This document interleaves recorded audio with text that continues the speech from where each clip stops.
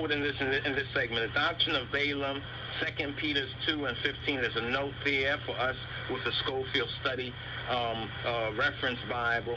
Jude 11, there's a note there as well.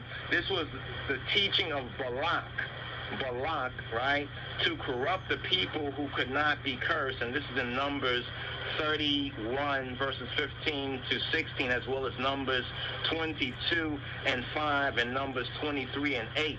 How could they? In other words, how could they corrupt the people?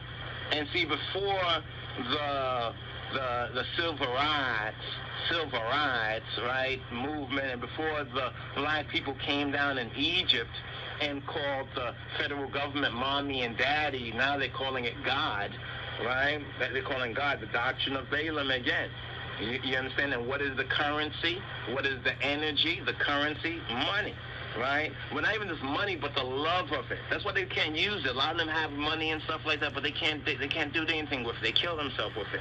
By tempting them to marry women of Moab, right? Women of Moab, they defile their separation, right? And they abandon their pilgrim character. Now, we're talking about our ancestors, the Beta Israel. You know, the black Hebrews, the Ethiopian Hebrews, speaking about the Bible, Old Testament, in the wilderness, as we're in this new wilderness, right, in the New Testament time, right, 400 plus years, the iniquity of the Amorites is not yet full, and the Amorite also connects with the Anglo-European establishment. Now, this is not to be racial in that sense, because a lot of the Europeans also were sleeping, thinking they were better than black folks, until now they're doing the same thing to them, and they're beginning to wake up. God bless them for waking up and speaking up, right, and putting their, lives on the line, as it were. It is that union of the world and the church, which is spiritual unchastity, or spiritual, what we call as Rastafari fuckery, or fornication, according to James 4 and 4.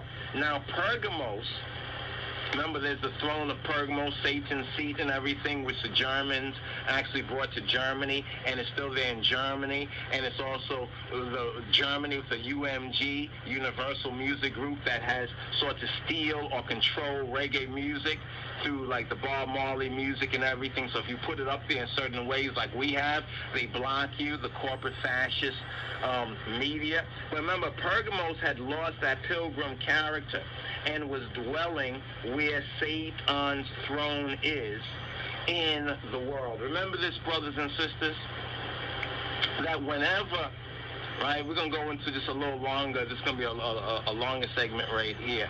Whenever, the whole thing about the good and evil thing, remember Adam, man, humanity was made in the image and after the likeness of the triune God, in spirit, soul, and in body. Very good, right? Very good.